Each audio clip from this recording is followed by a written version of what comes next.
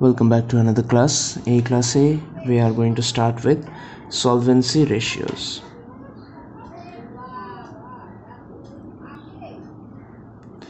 এবার solvency ratios বলতে গেলে ফার্স্ট আমাদের কোশ্চেনটা আসে মাথায়, হোয়াট ইজ সলভেন্সি? সলভেন্সি কথার অর্থটা কি? সলভেন্সি কথাটা আসছে সলভেন্ট থেকে, যার সোজা অর্থ হলো যে আমার যদি দরকার পড়ে বিজনেসে টাকা দেওয়ার, তাহলে বিজনেসের কাছে কি টাকা থাকবে? এবার আমরা এই সিমিলার কনসেপ্টটাই দেখেছিলাম লাস্ট ক্লাসে লিকুইডিটি রেশিওস থেকে। কিন্তু লিকুইডিটি আর সলভেন্সির মধ্যে তফাৎটা কি? লিকুইডিটি হলো শর্ট টার্ম, ওটা শর্ট টার্মের জন্য রিলেটেড, আর সলভেন্সি যখন আমরা এই টার্মটা ইউজ করছি এটা লং টার্মের জন্য।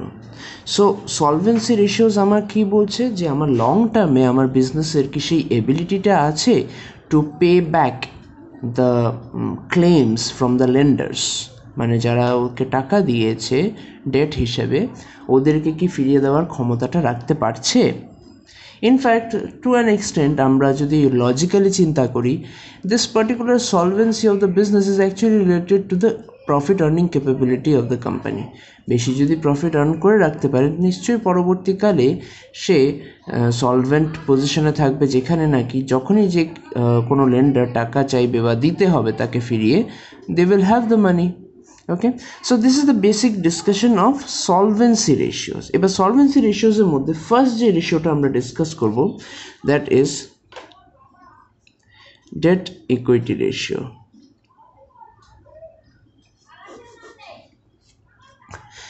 What is date equity ratio? আমরা বলতে পারি, যদি আমাদের সিম্পল কনসেপ্টও মাথায় থাকে, ডেট বাই ইকুইটি রেশিও। ঠিক আছে, এবার এটা তো ফর্মুলাটা, আর ইনফ্যাক্ট এটাকে একটু ডিটেলসে আমরা দেখব, but let us try to discuss it. এটা কি বলতে চাইছে? এটা একটা রিলেশনশিপ তৈরি করছে বিটুইন লং টার্ম ডেটস আর ইকুইটি শেয়ার হোল্ডারদের মধ্যে। এখন এটাকে যদি আমি আরেকটু ডিপে চিন্তা করি, তাহলে এটার মানেটা হবে যে আমার লং টার্ম ফান্ডস কতটা আছে, মানে আমি ডেট নিয়ে কতটা ফান্ড আমি ইউজ করেছি ডেটের থ্রুতে, আর আমি অরিজিনালি শেয়ার ক্যাপিটাল আমি কতটা ইউজ করেছি আমার বিজনেসে ফান্ডিং করার জন্য। তার মানে এটা একটা রিলেশনশিপ দেখাচ্ছে। যাই হোক, সেটা আমরা সিগনিফিকেন্সে দেখছি আর একটু ডিটেলসে। ডেট মানে কি? ডেটে আমার কি কি থাকছে? First of all, long term ডেটের মধ্যে আমার ডিবেঞ্চার্স থাকছে, তারপর লোন থাকছে, এটসেট্রা, এগুলো থাকছে। শেয়ার হোল্ডার্স ফান্ড বা ইকুইটিতে আমরা কি দেখতে পাই? ইকুইটিতে তো জেনারেলি তো এখানে শেয়ার ক্যাপিটাল থাকছে। ওকে, মানে ইকুইটি শেয়ার ক্যাপিটাল। তারপরে জেনারেলি এখানে প্রেফারেন্স শেয়ার ক্যাপিটালটাকেও ইনক্লুড করা হয়। ঠিক আছে, নেক্সট এখানে রিজার্ভস অ্যান্ড সারপ্লাসও কিন্তু অ্যাড করা হয়। ঠিক আছে, প্রফিট থেকে যেই টাকাটা আলাদা করে রেখেছে। তারপরে এখান থেকে কিন্তু লেস হয় ফিকটিশিয়াস অ্যাসেটস।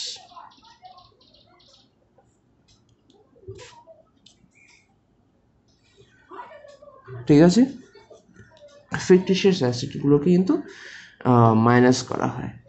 তো এটাকে যদি আমি একটু সাজিয়ে লেখার চেষ্টা করি, ব্যালেন্স শিটে কি আমি ডেট বলে কোনো শব্দ পাই? ডেট তো আমাদের কমন আন্ডারস্ট্যান্ডিংয়ের জন্য। তাহলে ডেটটাকে আমি কি লিখতে পারি? ডেটটাকে আমি অ্যাকচুয়ালি কিন্তু লিখতে পারি long term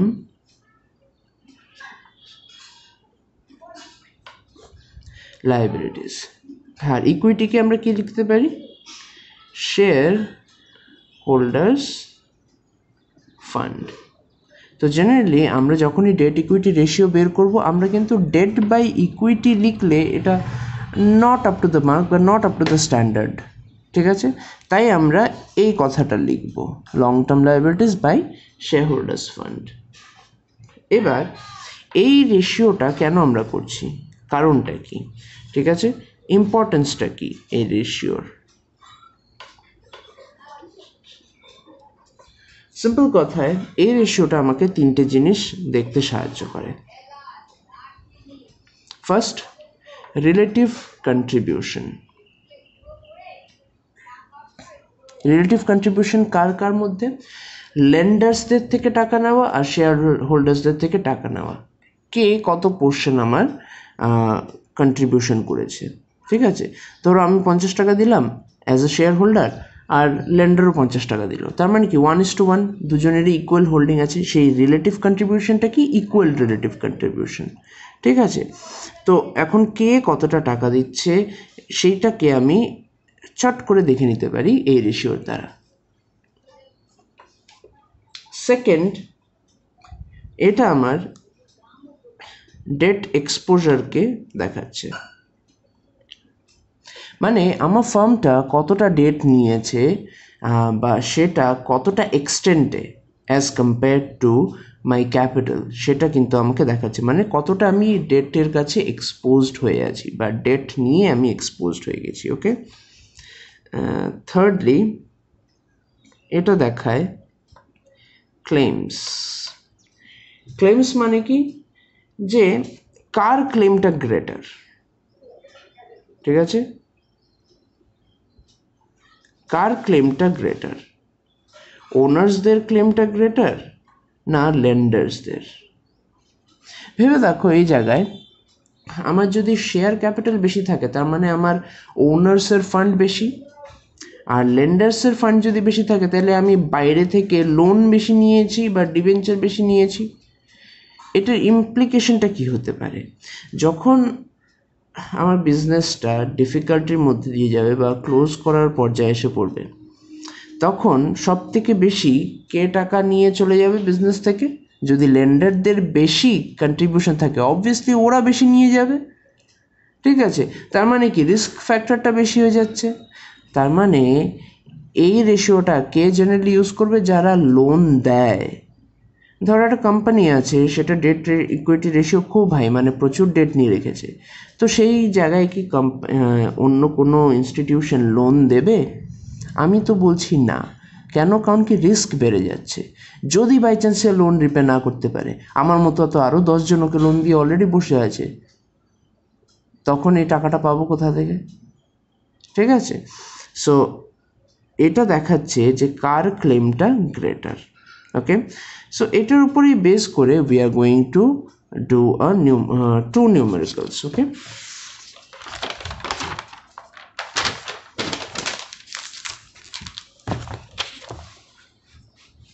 first numerical, as you can see on your screen, from the following information calculate debt equity ratio and current ratio. Current ratio নিশ্চয়ই আশা করি যে লাস্ট ক্লাসে আমরা করেছিলাম, এটা মনে আছে। শেয়ার ক্যাপিটাল দেওয়া আছে 1,50,000, bills payable 13,000, creditors 57,000, debentures 2,75,000, debtors 95,000, bank balance 45,000, long term loan 1 lakh, general reserve 20,000। ঠিক আছে, তো সব থেকে প্রথমে আমরা ডেট ইকুইটি রেশিওটা বের করি।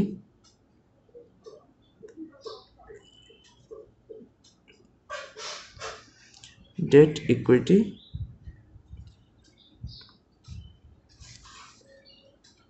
এটা ফর্মুলাটা কি হবে?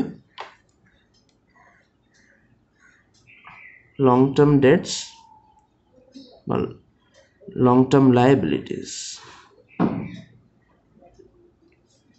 divided by shareholders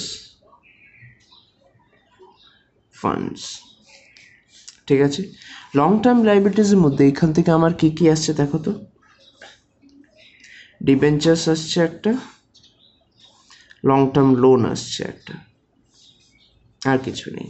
তো এখানে আমি লিখে দিতে পারি, তোমরা কিন্তু এটাকে এক্সপ্লেন করে লিখবে। লং টার্ম লায়াবিলিটিস মানে কি? Debentures plus long term loan, ঠিক আছে? তারপর সেই জায়গায় সাবস্টিটিউট করবে 2,75,000 plus 1 lakh। Next share holders fund. Share holders ফান্ডে কী কী আছে? আমার শেয়ার ক্যাপিটাল আছে, জেনারেল রিজার্ভ আছে। ওকে, তাইলে আমরা এটা 1,50,000 প্লাস জেনারেল রিজার্ভে 20,000 আছে। সো আলটিমেটলি এটা কত দাঁড়াচ্ছে? 3,75,000 1000 divided by 1,70,000. So what is the answer? 375 divided by 170. এটা আসছে 2.2:1 approx. ঠিক আছে, সো আমার ডেট ইকুইটি রেশিও কত হলো? 2.2:1. নেক্সট আমাদেরকে বলেছে কারেন্ট রেশিও।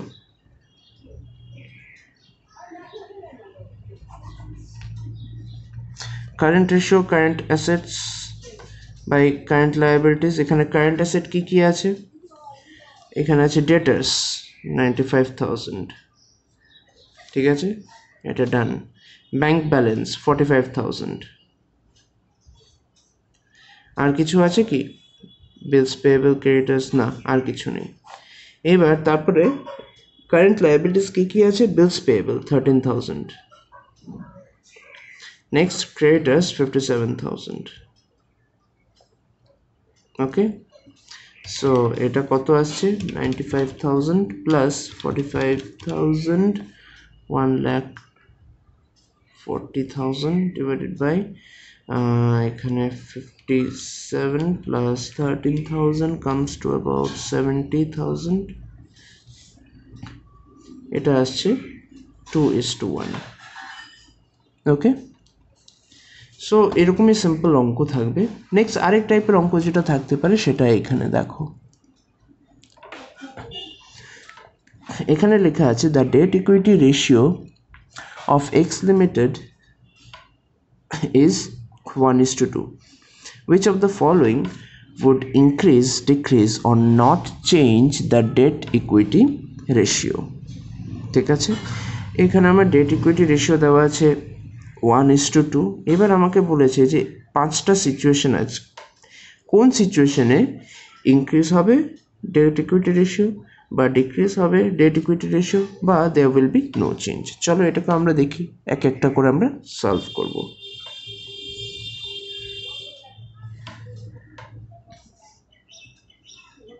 First situation,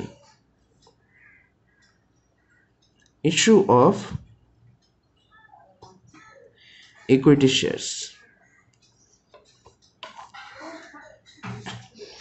ঠিক আছে, এটাতে কি হবে? দেখো আমার নর্মাল ফর্মুলা যদি আমি দেখি, date equity ratio long term liabilities divided by share holders fund.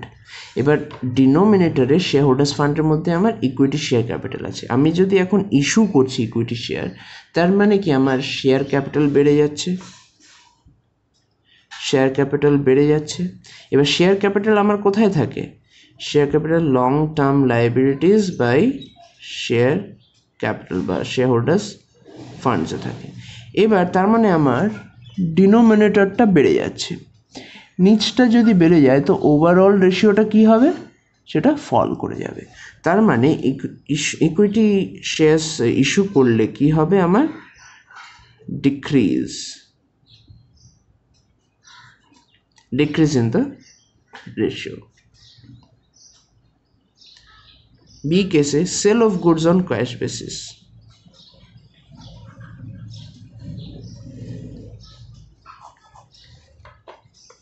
এখানে আছে sell of goods on cash basis. আচ্ছা একটা চিন্তা করো, লং টার্ম লায়াবিলিটি বা শেয়ার হোল্ডার্স ফান্ডের মধ্যে ক্যাশ বলে কোনো আইটেম আছে বা ইনভেন্টরিজ বলে কোনো আইটেম আছে? কারণ কি sell of goods on cash বেসিসে আমার কী কী ইম্প্যাক্ট হচ্ছে? আমার ইনভেন্টরি বেরিয়ে যাচ্ছে, আমার ক্যাশ আসছে, কিন্তু সেটা কি আমার লায়াবিলিটি ইনক্রিজ করছে বা ক্যাপিটাল ইনক্রিজ করছে? কোনোভাবেই না।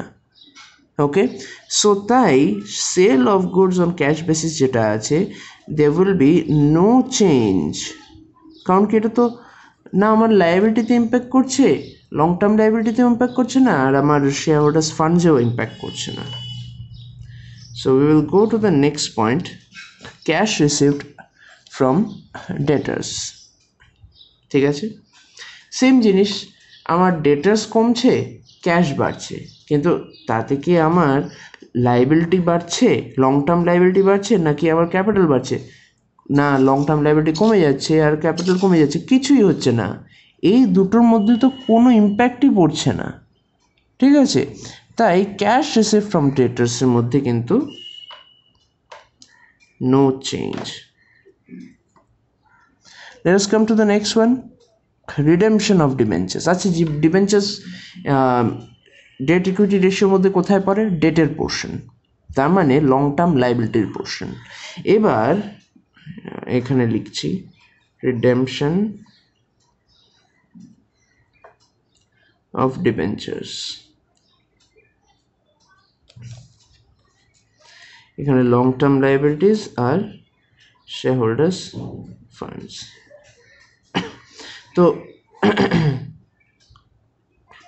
এখানে দেখো, আমি যখন ডিবেঞ্চার রিডিম করছি মানে কি, আমি ডিবেঞ্চারকে পে ব্যাক করে দিচ্ছি, মানে আমার লাইবিলিটি ডিক্রিজ করছে, লং টার্ম লাইবিলিটি ফল করছে। রিডেমশন তো এটা ইস্যু নয়, ঠিক আছে। রিডেমশন মানে আমি সেল অফ করে দিচ্ছি বা আমি দিয়ে দিচ্ছি, ওদেরকে টাকা ফেরত দিয়ে দিচ্ছি। তো এবার আমার নিউমারেটরটা কিন্তু, উপরেরটা কিন্তু ডিক্রিজ হচ্ছে, এবার উপরটা ডিক্রিজ হলে ওভারঅলটা কী হবে, সেটাও ডিক্রিজ হয়ে যাবে। ওকে, সো তাই আনসার হবে এখানে ডিক্রিজ। এবং লাস্টেরটা purchase of goods on credit.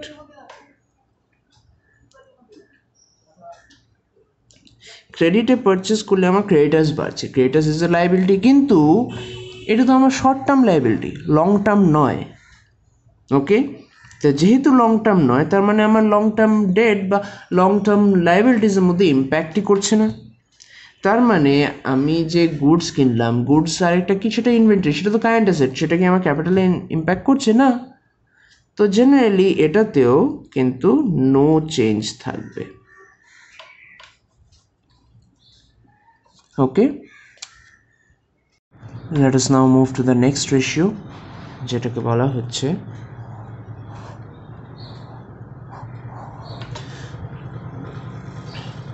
total asset to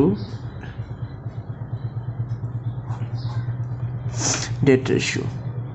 simple, total asset divided by long term liabilities, এটা হলো ফর্মুলাটা, ঠিক আছে। এবার এখানে কিন্তু আমরা খালি ফিক্সড অ্যাসেট দেখছি না, we are looking at total assets, ঠিক আছে। এবার এখান থেকে আমাদের যে জিনিসটা দেখতে হবে যে এটা কেন করা হয় বা এই রেশিওর মানেটা কি। এটা সিম্পলি দেখতে চাইছে কত portion of my total asset is actually ফিনান্সড by long term liabilities. দেখো, অ্যাসেট মানে কি, অ্যাসেট মানে ফিক্সড অ্যাসেট আমরা কি জানি, যে আমরা টাকা ইনভেস্ট করছি কোনোভাবে, সেটা কিছুতে কনভার্ট হয়ে আছে, তাই তো। ধরো ল্যান্ড কিনলাম, তো টাকাটাকে ল্যান্ডে কনভার্ট করা হচ্ছে। আমি কোনো প্ল্যান্ট কিনলাম, সেটাকে টাকাটা প্ল্যান্টে কনভার্ট হচ্ছে। সো বেসিক্যালি দেখতে গেলে আমার টাকাটাকে আমি কনভার্ট করছি বা টাকাটা দিয়ে কিছু কিনছি বা কিছুতে কনভার্সন হচ্ছে। যেমন জাস্ট ফর এক্সাম্পল, টাকা দিয়ে আমি র মেটেরিয়াল কিনছি, তো র মেটেরিয়াল হয়ে যাচ্ছে কি আমার কারেন্ট অ্যাসেটের মধ্যে, বা র মেটেরিয়াল কনভার্ট করে যে ইনভেন্টরি আসছে, ঠিক আছে, সেটা কি হয়ে যাচ্ছে, ইনভেন্টরি আমার কারেন্ট অ্যাসেটের মধ্যে এসে পড়ছে।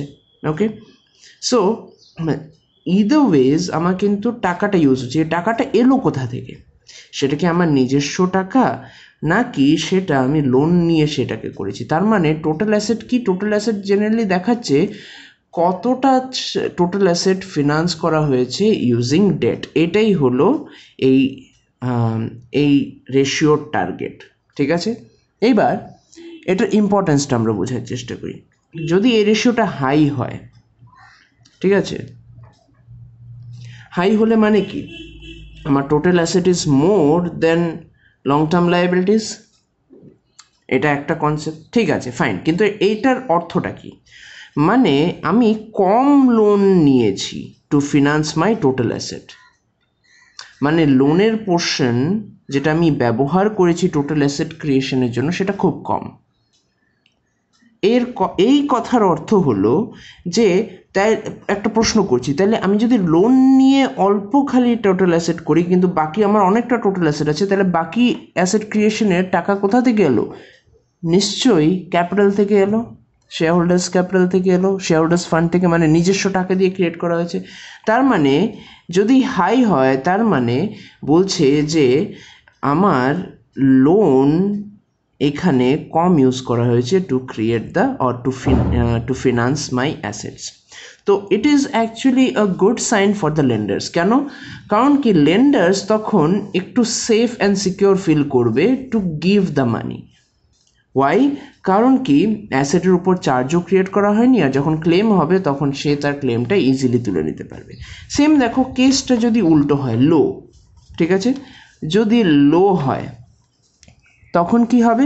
তার মানে টোটাল অ্যাসেটসের মেজর পোর্শন কিন্তু আমার লোন দিয়ে আমি ফিনান্স করেছি, ঠিক আছে, তার মানে এটা রিস্ক বেড়ে গেছে।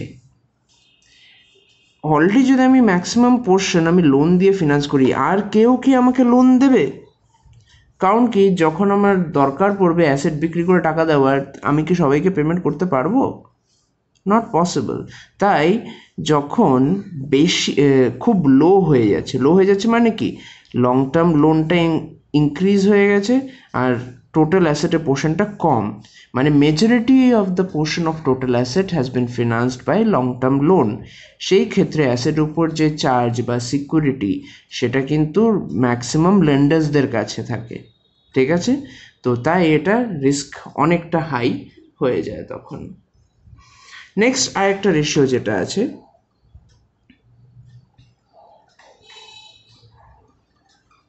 Proprietary ratio. এই প্রোপ্রাইটারি রেশিও ঠিক এটার উল্টোটা। আমরা এখানে কি দেখেছি? Total asset by long term liabilities.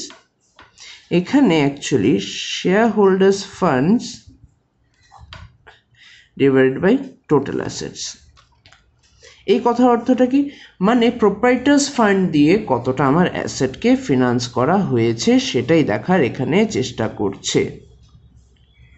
ওকে, আরেকবার বলি, শেয়ার হোল্ডার্স ফান্ড কতটা আমার টোটাল অ্যাসেটকে ফিনান্স করেছে সেটা এইখানে দেখার কিন্তু চেষ্টা করছে। এবার এই রেশিওটা যদি হাই হয় তার মানে কি ইন্ডিকেট করছে? মানে বেশি শেয়ার হোল্ডার ফান্ড ব্যবহার করে আমার টোটাল অ্যাসেটকে ফিনান্স করা হয়েছে, তার মানে আমার এই ফার্মটাতে ডেটের পোর্শন কম, মানে রিস্ক কম, ঠিক আছে, তার মানে লেন্ডার্সদের ক্লেম কম, তাই ডেট রেজ করা এই ফার্মের সুবিধা ইজি হয়ে যাবে, ঠিক আছে। আবার যদি অতিরিক্ত হাই হয়, এই রেশিওটা যদি অতিরিক্ত হাই হয় তার মানে কি এটা একটা ইন্ডিকেশন দিচ্ছে যে এই কোম্পানিটা ডেট ইউজ করতেই চাইছে না, খালি শেয়ার হোল্ডার ফান্ড দিয়েই সব চালিয়ে যাচ্ছে, ঠিক আছে।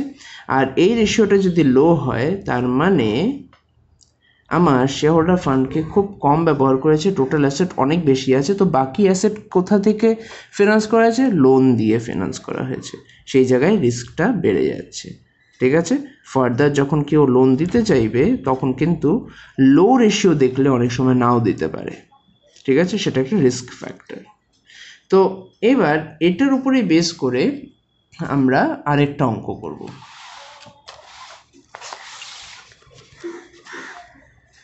এখানে নিশ্চয়ই তুমি স্ক্রিনে দেখতে পাচ্ছ একটা ব্যালেন্স শিটের ফরম্যাট দেওয়া আছে, ঠিক আছে।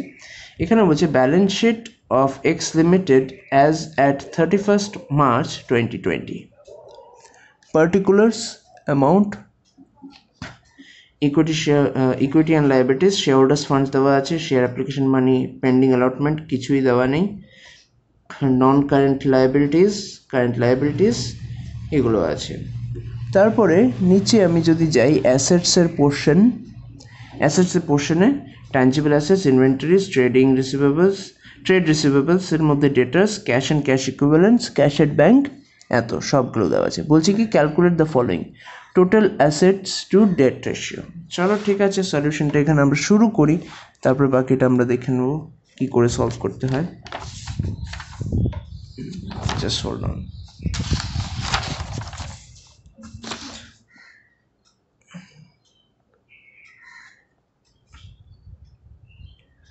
Total assets to debt ratio. ঠিক আছে, এখানে টোটাল অ্যাসেট আসবে উপরে, এবার নিচে আসবে লং টার্ম লায়াবিলিটিস। আমার টোটাল অ্যাসেট কত আছে দেখো, এখানে কিন্তু খালি ফিক্সড অ্যাসেট নয়, ওকে, অ্যাসেটসের পোর্শনটা দেখো, টোটাল অ্যাসেট কোথায় লেখা আছে? এটা কি ট্যাঞ্জিবল অ্যাসেটস? না। এইটা কি তাহলে এগুলো প্লাস করে এইখানে যতটা আসছে সেটা না, এটা পুরোটা অ্যাসেটস, টোটাল অ্যাসেটস মানে এটা পুরোটা কোথায় লেখা আছে? 3,50,000, both fixed as well as current. তো তাই আমার এখানে টোটাল অ্যাসেটসের ফিগার কত হবে? 3,50,000। এবার লং টার্ম লায়াবিলিটি বের করতে বলেছে। লং টার্ম লায়াবিলিটির জন্য আবার আমরা ব্যালেন্স শিটটাতে খুঁজছি। লং টার্ম লায়াবিলিটিতে দেখো এখানে নন কারেন্ট লায়াবিলিটিস কি আছে? এখানে long term borrowings 14% debentures 1 lakh. ঠিক আছে, তো লং টার্ম লায়াবিলিটির মধ্যে আর অন্য কিছু নেই, এটাই আছে, তো আমরা এখানে লিখতে পারি 1 লাখ। তো এটা অ্যাকচুয়ালি কি হয়ে যাবে? 3.5:1 এই রেশিও হয়ে যাচ্ছে। Next proprietary ratio.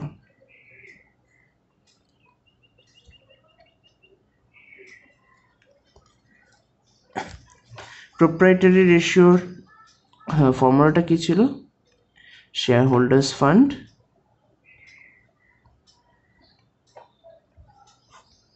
Divided by total assets.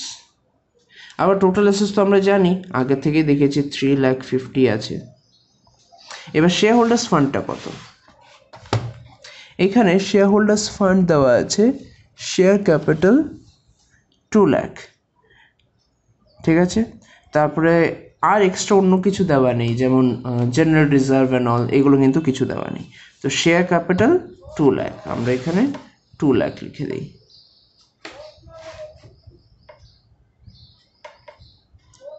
Okay, so ultimately কত আসছে? 0.57:1 অ্যাপ্রক্সিমেটলি। ঠিক আছে, এটা হয়ে গেল আমার proprietary ratio. Now let us move ahead with the next ratio. It is interest coverage ratio.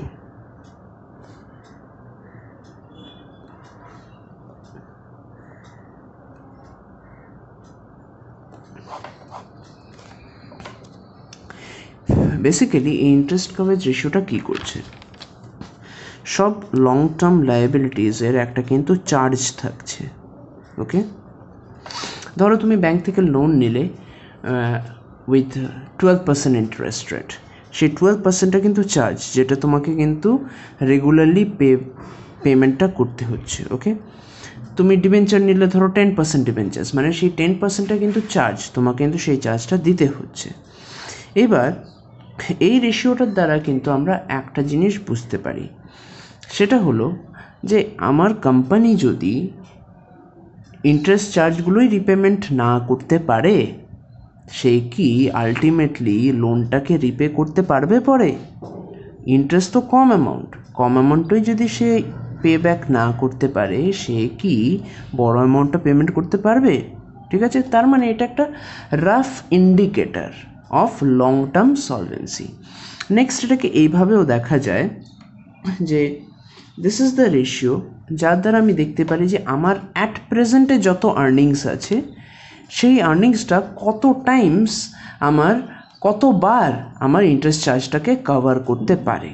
তার জন্য আমি ফর্মুলাটা এখানে আগে লিখছি, earnings before interest and taxes divided by interest charges.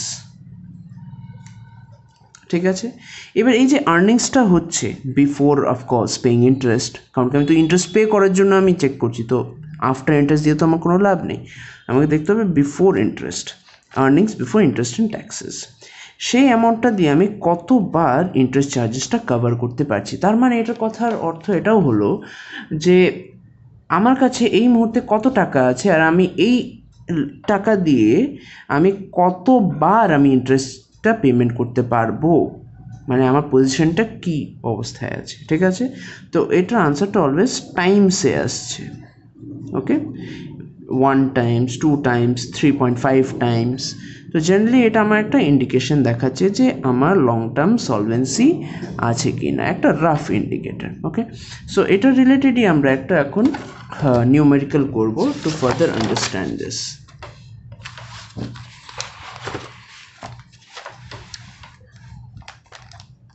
এখানে কোশ্চেনে বলা আছে calculate interest coverage ratio from the following: earnings before interest and taxes 1,90,000, long term loan 12% debentures, 10% public deposits, short term loan 14% bank loan, 16% bank overdraft। এবার এখানে solution করব আমরা।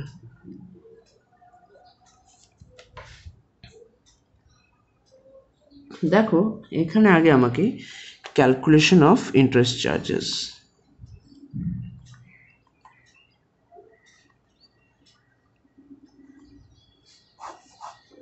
কি করে ক্যালকুলেট করব, পার্টিকুলার্স অ্যামাউন্ট,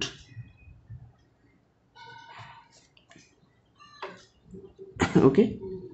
পার্টিকুলার্সের মধ্যে আমি এবার এখানে দেখো কোশ্চেনে আমার ডিবেঞ্চার্স লেখা আছে, কিন্তু ডিবেঞ্চার্স তো এটা ফুল অ্যামাউন্টটা 1,50,000, এটার মধ্যে আমার চার্জ করতে হবে 12%, তাইলে debentures at the rate of 12%। এখানে ওয়ার্কিংস দেখিয়ে দিই, ওয়ার্কিংসটা কী হবে, 12% ইন্টু 1,50,000, সেটা কত আছে, সেটা আসছে 18,000, ওকে। Next public deposits,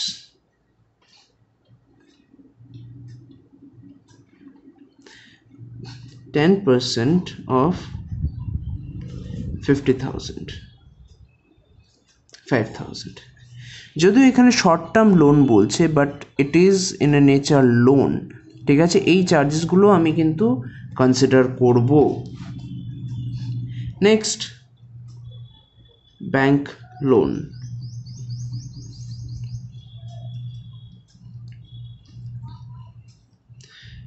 $14% into 50,000,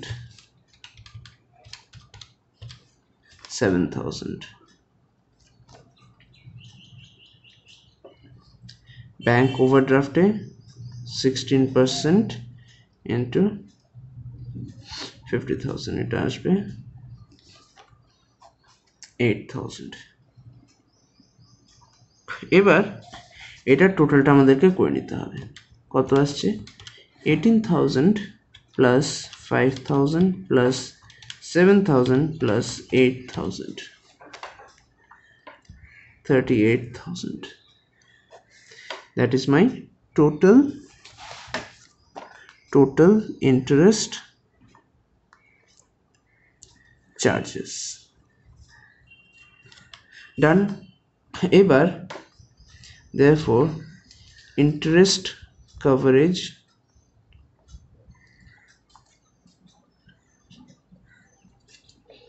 ratio equals to earnings before interest and taxes divided by interest charges।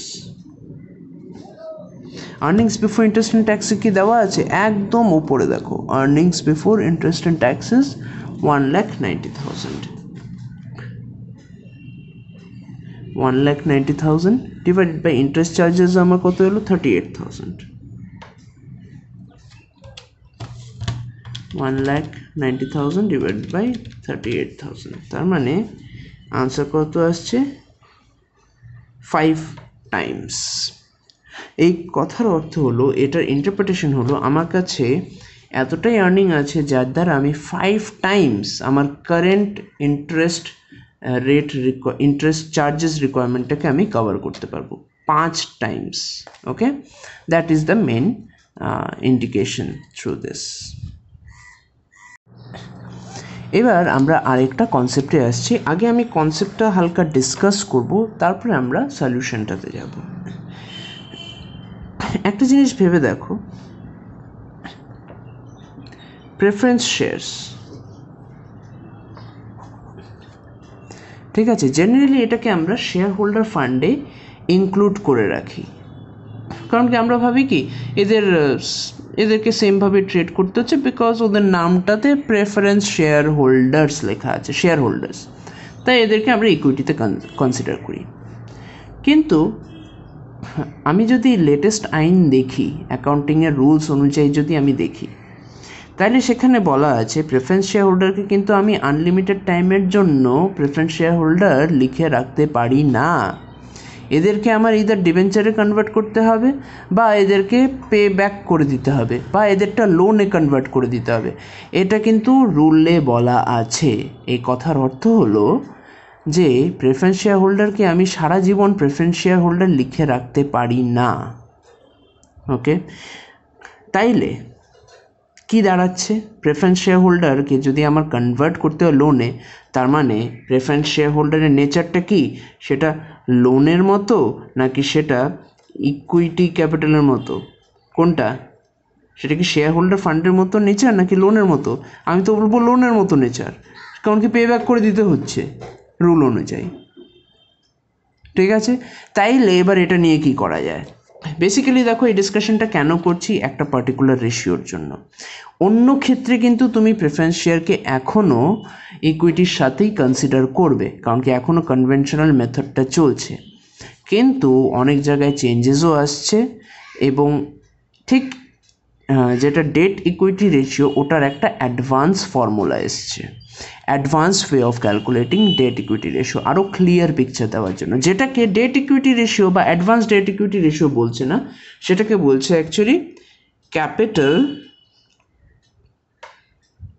Gearing ratio. ঠিক আছে, ক্যাপিটাল গিয়ারিং রেশিও কি করছে, ও সব লোনগুলো এক জায়গায় রাখছে, আর দেখছে ওর অ্যাকচুয়াল ইকুইটি ফান্ড দিয়ে ওদের রিলেশনশিপটা দেখার চেষ্টা করছে। ঠিক আছে, আর ও যখন ইকুইটি ফান্ড এখানে ইনক্লুড করছে, এখানে খালি ইকুইটি শেয়ার হোল্ডারদের ফান্ডই আসছে, মানে রিজার্ভ অ্যান্ড সারপ্লাস আছে, লেস ফিকটিশিয়াস আছে, সেগুলো অবভিয়াসলি আছে, বাট এছাড়া ক্যাপিটাল ছাড়া, share holders capital, equity share holders capital ছাড়া আর অন্য কোনো ক্যাপিটালকে কিন্তু কনসিডার করছে না। ঠিক আছে, আর এটা কিন্তু কনসেপচুয়ালি ডেট ইকুইটি রেশিও থেকে কম্পারেটিভলি স্ট্রং এবং better.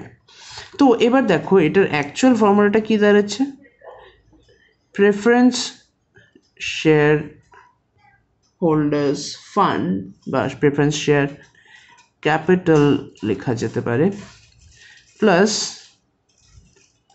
Long term liabilities. Preference শেয়ারকে কেন উপরে নিয়ে গেছে, এতদিন তো আমরা ইকুইটির সাথে দেখছিলাম, কিন্তু আমি যেটা বললাম যে এটা একটু অ্যাডভান্সড ভার্সন, এটা actually much more logical comparatively. তাই এখান থেকে যেটা বোঝা যাচ্ছে সেটা সিম্পলি এটাই যে এই রেশিওটা যেগুলো লোনের নেচারে আছে বা যেগুলো অ্যাকচুয়াল লোন, সেগুলোকে সব একসাথে দেখছে, ওদেরকে একটাই ক্যাটাগরিতে ক্যাটাগরাইজ করে দিচ্ছে লোনের হিসাবে। তার জন্য preference share capital plus other long term liabilities divided by shareholders বা equity shareholders fund। ওকে, এটা কেন করছে, যাতে ক্লিয়ার পিকচার বুঝতে পারে যে আমার নিজস্ব অ্যাকচুয়ালি কত টাকা আর আমাকে দিতে হবে কত টাকা, সেটার একটা রিলেশনশিপ এটা দিয়ে তৈরি করছে। ওকে, সো এটার উপরে বেস করে আমরা আরেকটা অঙ্ক করব, and this is the numerical you have on the screen. এখানে একটা ব্যালেন্স শিটের বিভিন্ন ইনফরমেশন দেওয়া আছে, equity and liabilities, share holders fund আছে, share capital, equity share capital ওটার মধ্যে আছে, প্রেফারেন্স শেয়ার ক্যাপিটাল আছে, রিজার্ভস অ্যান্ড সারপ্লাস, তারপর statement of profit and loss, মানে প্রফিট কত হয়েছে, নন কারেন্ট লায়াবিলিটিসের মধ্যে লং টার্ম লায়াবিলিটিস, তারপরে 12% ডিবেঞ্চার্স আছে, কারেন্ট লায়াবিলিটিস এত, নেক্সট নন কারেন্ট অ্যাসেটস, কারেন্ট অ্যাসেটস, আনঅ্যামোর্টাইজড, এখানে একটা ইন্টারেস্টিং আছে আদার কারেন্ট অ্যাসেটসের মধ্যে আনঅ্যামোর্টাইজড ডিফার্ড এক্সপেন্সেস, সেটা নিয়ে আমরা কিন্তু এক্ষুনি ডিল করব। ওকে, চলো দেখি এটা সলিউশনটা কি হয়। এখানে বলছে calculate capital gearing ratio.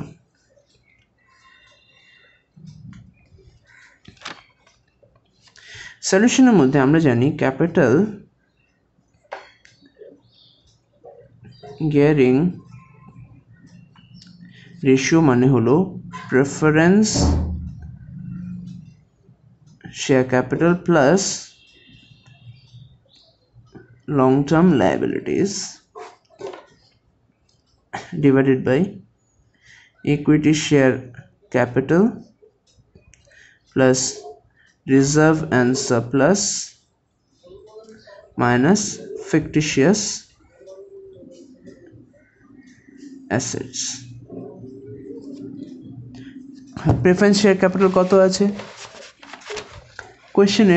10% preference share ক্যাপিটালের value কত দেওয়া আছে? 1 লাখ। ওকে, সো এটা এখানে কত আসছে? 1 lakh plus long term liability. আর আমার লাইবিলিটির মধ্যে লং টার্ম কোনগুলো আছে? নন কারেন্ট লাইবিলিটিস। তার মধ্যে একমাত্র একটা আছে যেটাকে বলা হচ্ছে 12% ডিবেঞ্চার্স, সেটার ভ্যালু হলো 1 লাখ। ওকে, সো এখানে 1 লাখ। এবার ইকুইটি শেয়ার ক্যাপিটাল কত আছে? ইকুইটি শেয়ার ক্যাপিটাল আমার 2 লাখস আছে। চলো 2 লাখস লিখে নিই, প্লাস রিজার্ভ অ্যান্ড সারপ্লাস কত আছে? 50,000। ওকে,